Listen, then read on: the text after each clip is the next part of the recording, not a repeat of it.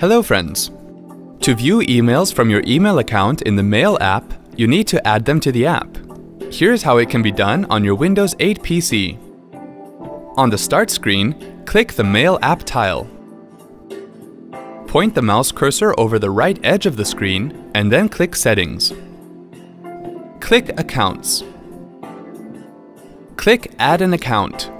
Choose the type of account you want to add and then follow the on-screen instructions. Here we are connecting Google account to the Mail app. Enter your Google email address, password, and then click Connect. You will see the Google email account is now connected to the Mail app. Wasn't that quick and easy? Thanks for watching.